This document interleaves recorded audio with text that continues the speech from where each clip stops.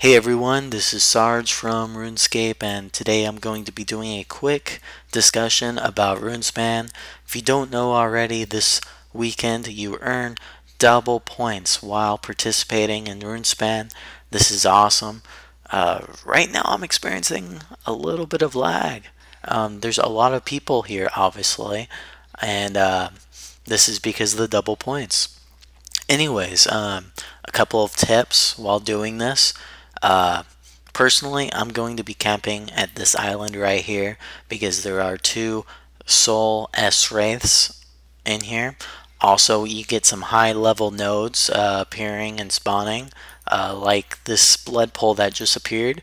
I would simply go off of the soul S wraith and go on to the blood pool, and my experience per hour goes up, and I get awesome points as well. It's a win-win.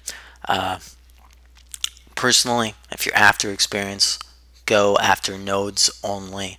Don't do any creatures at all, unless you're after S, or there's no nodes available, or you're after points. If you're after points, just camp in an island where you can do the best rune possible, and you'll do pretty well. Do nodes when you see them.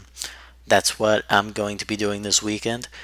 Guys, also, I hate to advertise, but an awesome friend chat to join is Runespan. This is in World 39, which is my home world, and it's awesome, awesome friend chat. The reason being, we report different nodes that we see on different islands. Also, we report wizards as well. If you're serious about training rune crafting, this is really the channel to be in. I've earned up to probably about 115 experience per hour while spending a lot of my time focused on this friend chat. I recommend it. Join it. If you see me around, guys, make sure you say hello.